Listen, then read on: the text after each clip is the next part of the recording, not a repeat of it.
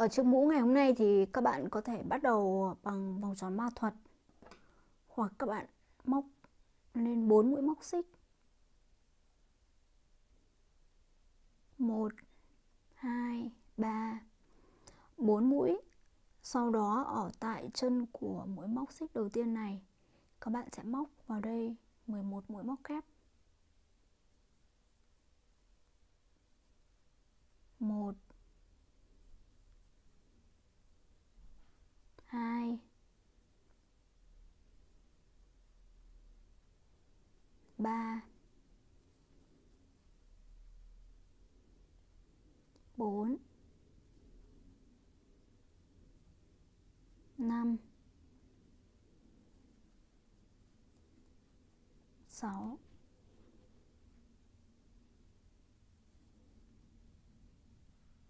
7, 8, 9, 10, 11 mũi và cộng với một hàng móc xích đầu tiên, các bạn đã được 12 mũi móc kép ở vòng 1. Mình sẽ nối vào chân của hàng móc xích đầu tiên. Ở chiếc mũ ngày hôm nay thì mình sẽ hoàn toàn sử dụng mũi ngoặc trước và mũi ngoặc sau. Ở vòng 2 các bạn sẽ móc mỗi một thân mũi các bạn sẽ móc 2 mũi. Ở thân mũi các bạn sẽ móc 2 mũi ngoặc trước vào một thân mũi, sau đó 2 mũi ngoặc sau ở thân mũi tiếp theo. Mình sẽ móc vào thân mũi này 2 mũi ngoặc trước.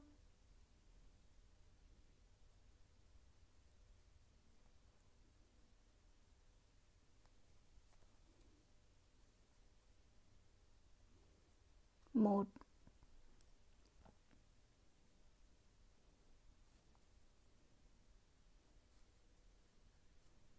2. Tiếp đến sẽ là 2 mũi ngoặc sau ở thân mũi kế bên. Các bạn sẽ xuyên kim móc về đằng sau. Một này.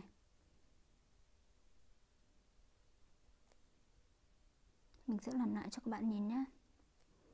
Các bạn sẽ quấn len lên kim, sau đó mình sẽ móc vào phần thân mũi và mình sẽ móc ở phần đằng sau.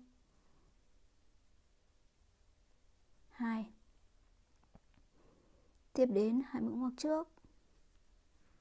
Khi mà mình bắt đầu móc thì các bạn sẽ thấy hơi khó một chút. Thế nhưng mà từ vòng thứ 3, thứ 4 trở đi thì sẽ đơn giản hơn.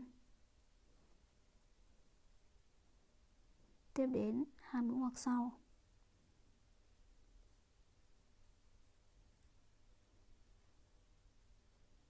1. Các bạn có thể lật đằng sau lên.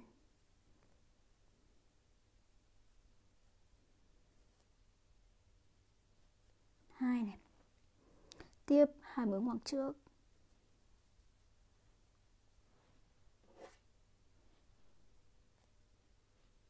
1 này.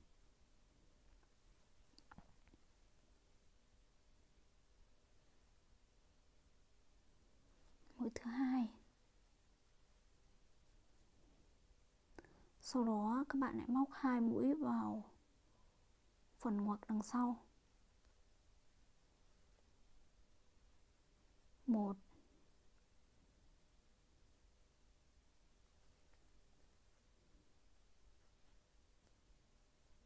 2.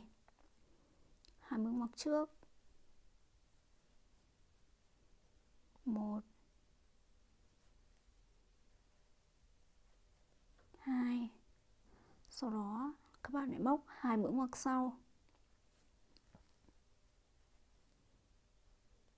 1 này. Các bạn sẽ xuyên kim vào ngoặc đằng sau như thế này.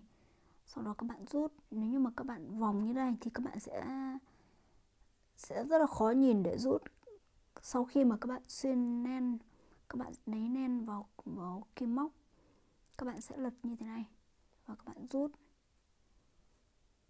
Như vậy sẽ dễ hơn. Tiếp đến 2 mũi ngoặc trước. 1 2. Sau đó 2 mũi ngoặc sau. Các bạn móc bình thường mũi kép. Thế nhưng mà mình không xuyên vào phần chân của mũi, mà mình sẽ xuyên kim vào phần thân của mũi.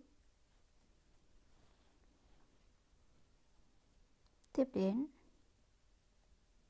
này là 2 mũi ngoặc trước.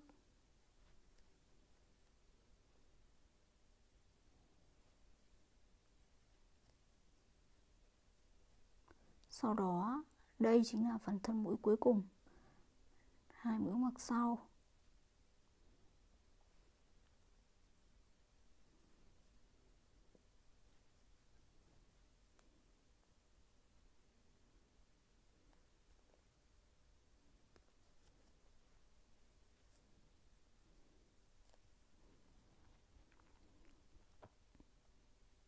Sau đó các bạn sẽ nối vào chân của mũi móc kép đầu tiên này bằng một mũi trượt. Ở đây mình đã phân được 6 mũi. Tiếp đến vòng thứ 3, các bạn sẽ móc ở phần thân của mũi thứ nhất này, các bạn sẽ móc một mũi, và ở phần thân của mũi thứ hai các bạn sẽ móc 2 mũi vào cùng một chân. Đầu tiên các bạn sẽ móc một mũi này.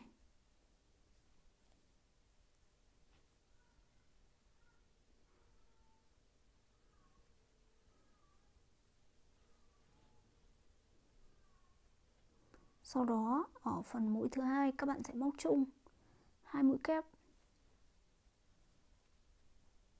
Một này, móc thêm một mũi nữa.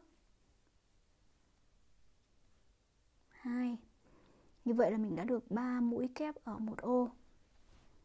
Tiếp các bạn sẽ móc đến phần mũi ngoặc sau. Mũi ngoặc sau các bạn cũng móc như vậy. Ở mũi thứ nhất các bạn sẽ móc một mũi kép, và ở mũi thứ hai các bạn sẽ móc chung 2 mũi kép vào cùng một chân. Các bạn sẽ móc này, một mũi này.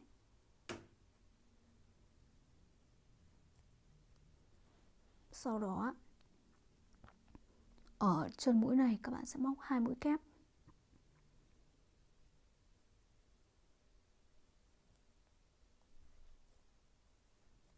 Một này.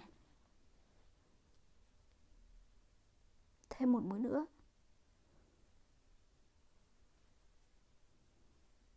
2. Như vậy là mình đã được 3 mũi móc ở một ô. Tiếp các bạn sẽ lại lặp lại cách móc như vậy. Ở ô này các bạn sẽ móc chân mũi thứ nhất các bạn móc một mũi, và chân mũi thứ hai các bạn sẽ móc chung 2 mũi kép.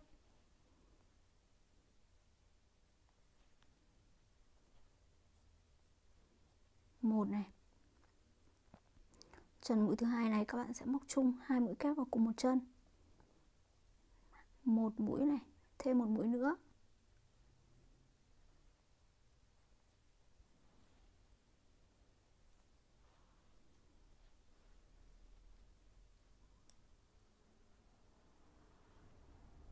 Các bạn lặp lại cách móc. Ở phần đằng sau hoặc đằng sau các bạn nhìn qua 2 mũi, thì ở chân mũi thứ nhất các bạn móc một mũi kép, và ở phần thân mũi thứ hai các bạn sẽ móc chung 2 mũi kép.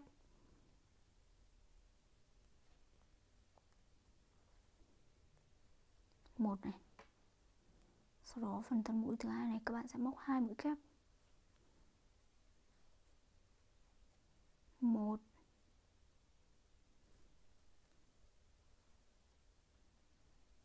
2. Tiếp đến 1 này. Ở phần này các bạn sẽ móc 2 mũi kép. 1 2. Móc giống như vậy ở những chân mũi còn lại.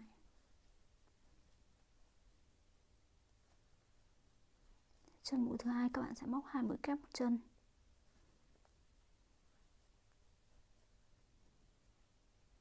Tiếp đến 1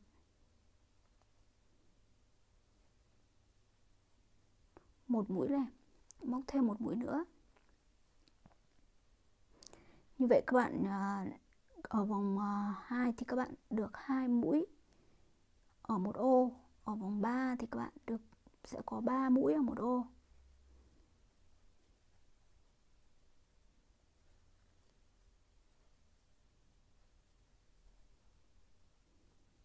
Tiếp đến một mũi ở phần ngoặc trước này.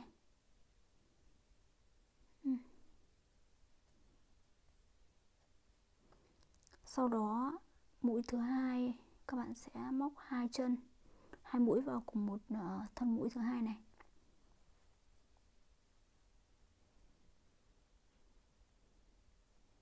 Tiếp một mũi này. Ở phần thân mũi thứ hai các bạn sẽ móc chung 2 mũi vào cùng một phần thân mũi này. 1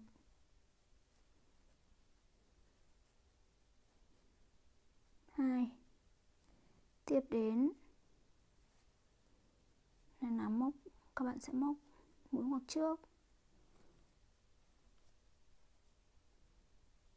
1 này. Ở chân thứ hai các bạn sẽ móc 2 mũi. Tiếp 1. Chân thứ hai sẽ là chân tăng mũi. 1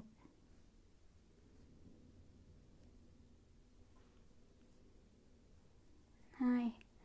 Sau đó các bạn cũng sẽ lại nối vào chân của mũi móc kép đầu tiên của hàng thứ 3. Như vậy là mình đã được 3 hàng. Đến hàng thứ tư, vòng thứ tư các bạn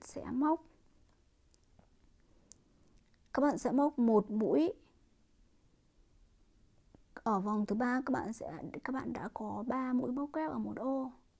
Thì ở mũi móc kép thứ nhất các bạn sẽ móc bình thường một mũi, và ở hai chân mũi còn lại các bạn sẽ tăng mũi, sẽ là 2 chân tăng mũi, có nghĩa là các bạn sẽ móc một mũi vào chân mũi này.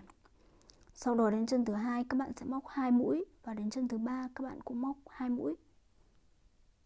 Mình bắt đầu nhá, các bạn sẽ móc một mũi ngoặc trước này. Hơi khó móc khi mà mình bắt đầu, bởi vì mình móc hơi chặt tay quá. Một này. 2 chân này sẽ là 2 chân tăng mũi.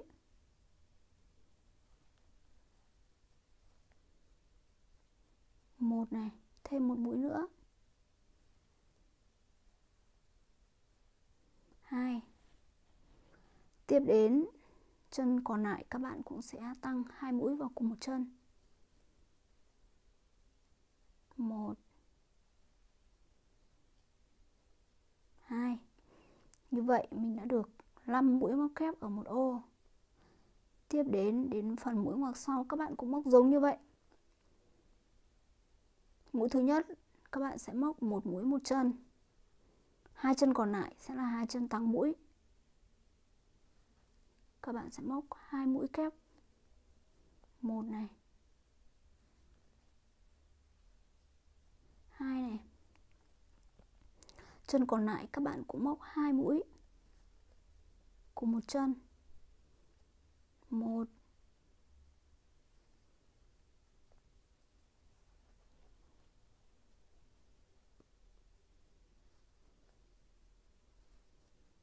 2.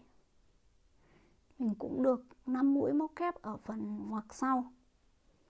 Tiếp các bạn sẽ móc giống như vậy ở những ô còn lại. 1 này, 2 chân còn lại sẽ là 2 chân tăng mũi.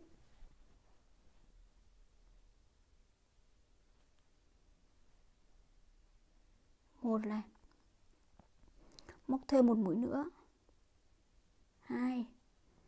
Chân còn lại các bạn cũng sẽ móc 2 mũi. 2 mũi vào cùng một chân. 1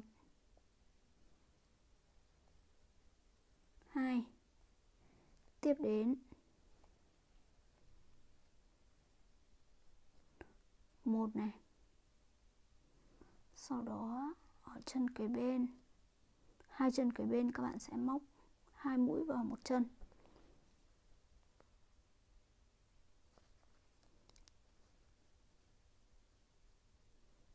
một này,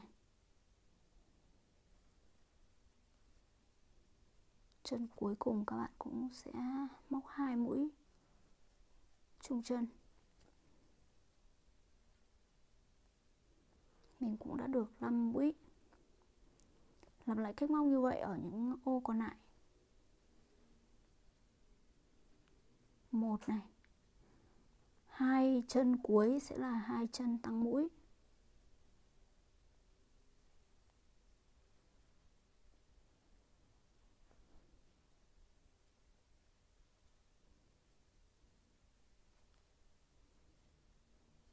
Một,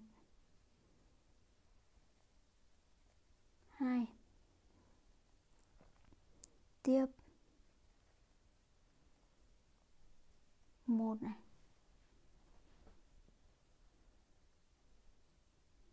hai chân cuối sẽ là hai chân tăng mũi, một mũi rồi này, các bạn móc thêm một mũi nữa,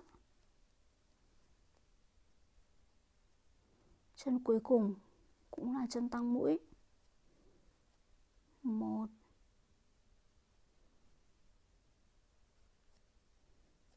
hai,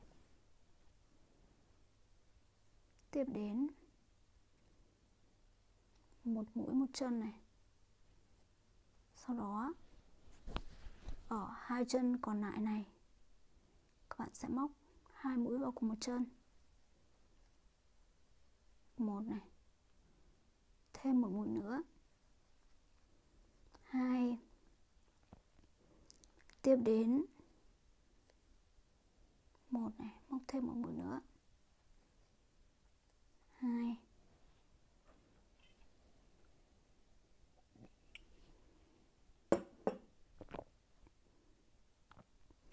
tiếp một mũi ở một chân này, đúng rồi. Sau đó ở hai chân cuối sẽ là hai chân tăng mũi, một này,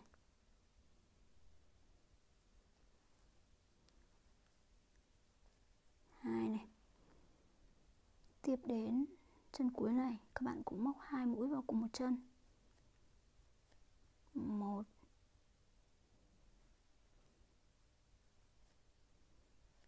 hai, tiếp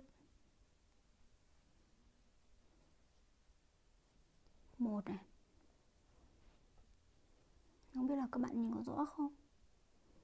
Hôm nay mình để máy gần, hai chân cuối sẽ là hai chân tăng mũi, tiếp đến một này,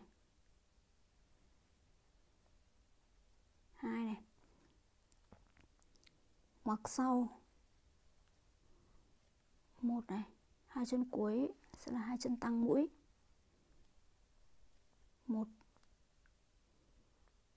thêm một mũi nữa, hai, chân cuối các bạn cũng móc 2, một, hai, sau đó các bạn sẽ móc đến mũi ngoặc trước, một này, chân tiếp theo 2 mũi, một, hai, chân cuối cũng 2 mũi, một, hai,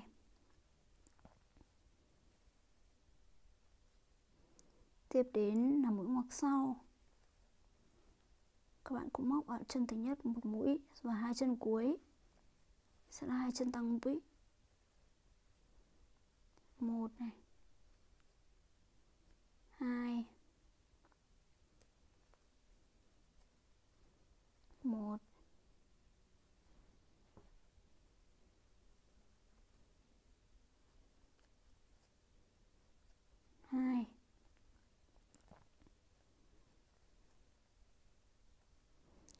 tiếp đến.